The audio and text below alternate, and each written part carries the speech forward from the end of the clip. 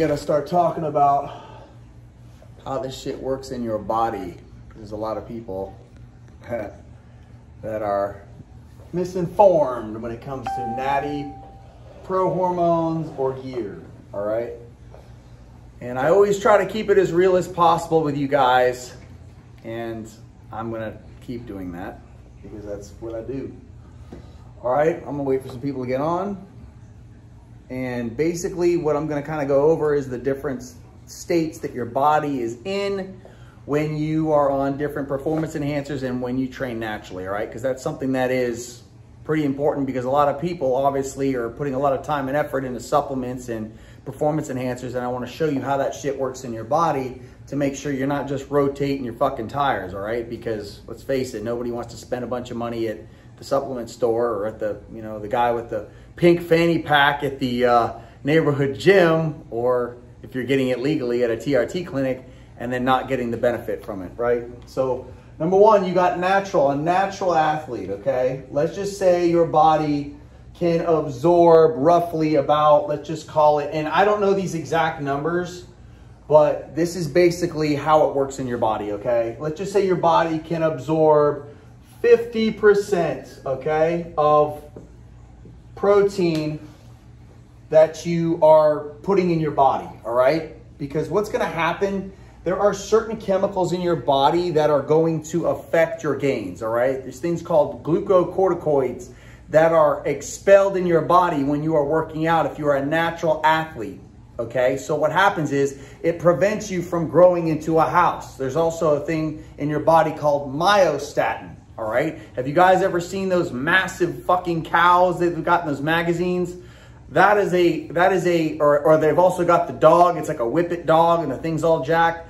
Those are dogs that have it's almost a deficiency in myostatin. So their bodies don't produce myostatin, so they just get fucking enormous and huge, okay? There's actually some supplements that have been marketed as myostatin inhibitors, but those are some of the things that are fighting against you when you are training naturally, okay?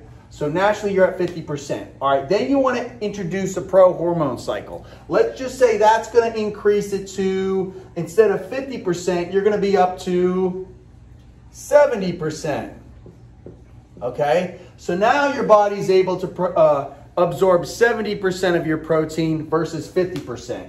You see how there was a jump, but the principle stays the same, right? So your body's going to need 20% more protein in your body, right, to be able to grow from that. Bully whippets. Yeah, exactly.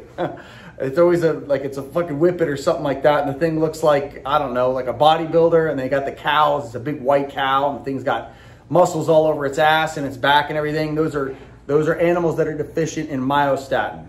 Okay, so here's the deal, guys. So now you're at a pro hormone state, and those are things that you can get at your neighborhood supplement store. A lot of supplement stores carry them. We carry them, and what they are is basically they convert into steroids in your body, okay? Not to be confused with the old pro hormones of 5 years ago that were steroids sold as pro hormones because they were not listed on the Steroid Control Act, okay? So basically they were steroids that weren't listed, right?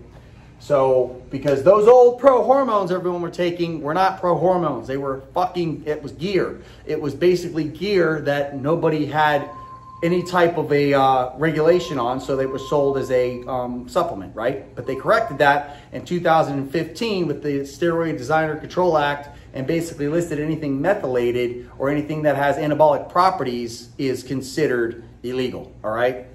So long story short, today's pro hormones are probably going to give you about 70%, so you're going to have to introduce more protein in your body.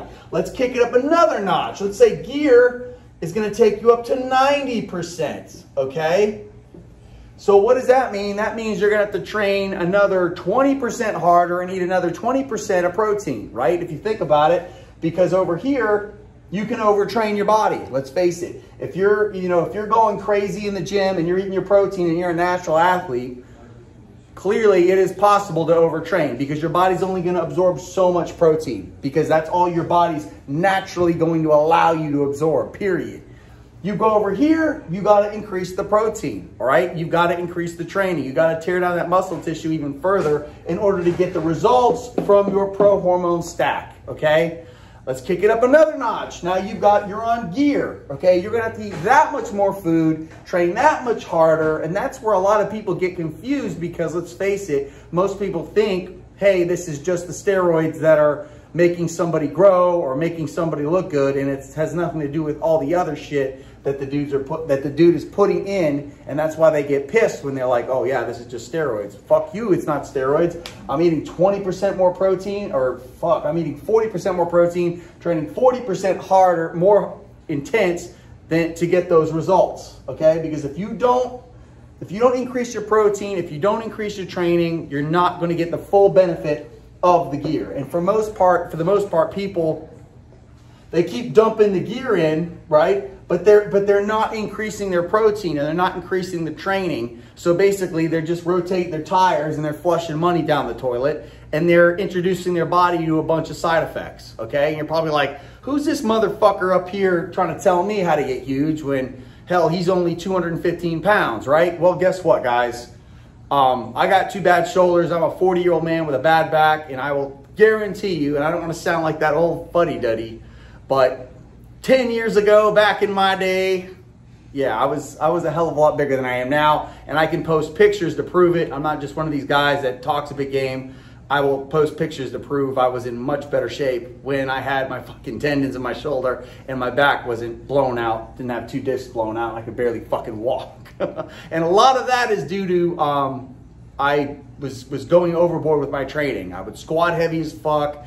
I would, you know, I wouldn't stretch properly. And these are all things that have caught up with me now at age 40. But now that I'm just trying to keep myself in shape and keep myself looking halfway decent, I can tell you right now, over time, if you're someone like me who is young or someone younger or someone like me, you could definitely benefit from this because I don't want anybody to make the same mistakes I made growing up and doing shit that was counterintuitive, because I got to the point where, yeah, I got lazy. I was like, okay, let me introduce even more gear and even more gear and even more gear. And right, that number will go up, okay? But the problem is, so do the side effects. And if you're not doing everything else incorporated or doing everything else required to grow and use that gear and actually put miles on your body to where you can actually get somewhere, right? Because the food's the fuel, okay? And then when you're training, you break down your muscle tissue in order to grow, because your myostatin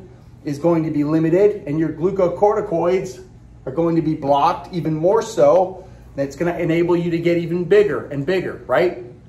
The reason why you got the guys from, let's just say, the 70s versus the 90s, okay? I'm going to tell you why. If you pick up any bodybuilding magazine, you will notice a drastic difference between the 70s and the 90s bodybuilder, okay? It's right there, big as shit, okay? Period. Here's how it goes. The human being did not evolve in the 20 years from the 70s to the 90s.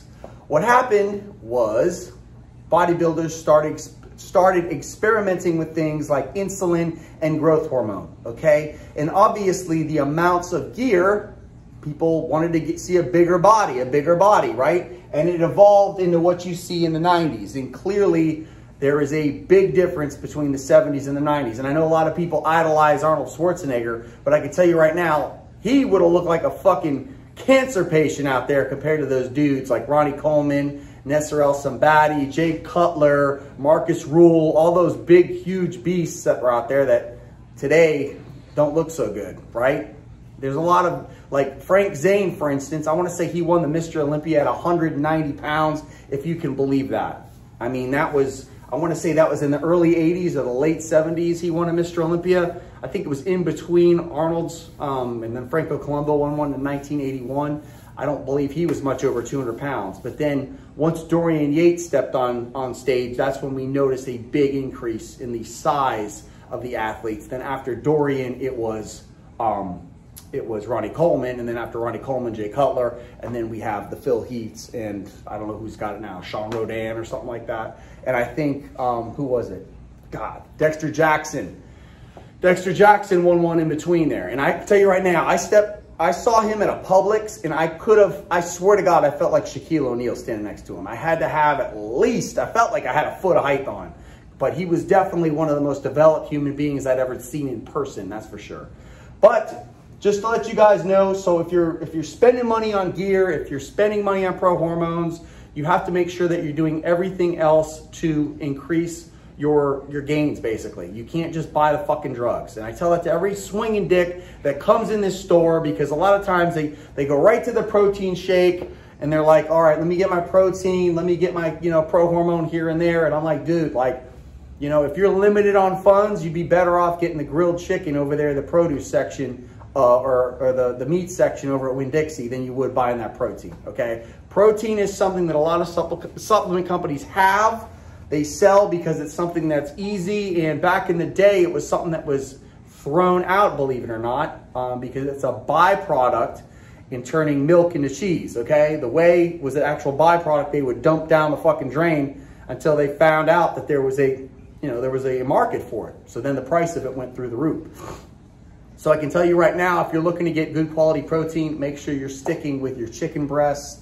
I would stay away from red meat. You can do that occasionally, but I go white fish and white chicken breast. That's what I would recommend if you're someone who's 100% serious looking to get as ripped as possible. Because let's face it, most of you guys want to look good at the beach. You want to look good for the girls, this and that. Well, you got to have a high amount of muscle mass and a low body fat to get that done. Let's face it. If you don't have six-pack, if you ain't got a six-pack of abs, fucking defined chest, separated arms, and look like goddamn Jason Momoa, you ain't shit, right? I get it, okay? Year 2021, just flick your fucking phone and you can see every single swinging dick on the damn phone looks like a supermodel, right? Or a damn fitness model. I get it. So if you're looking to try to change the way you look and make sure that you are getting everything you want out of your gear and making sure that you're actively growing and not just wasting your money, I would recommend upping your protein, definitely, if you are somebody who is on gear or a pro hormone for that matter. So hope you guys are having a kick-ass week. I'll come back at you when I can. Again, we are having a big baller-ass sale right now. You can basically get this shit for half price. I don't know how much longer we're gonna run that sale. Again, if you're interested, you can get an NWO Anabolic Outlaw t-shirt. I'm a big wrestling fan, so I just thought that was cool. And obviously, I'm old as hell, so I remember the good old NWO back when I was in middle school.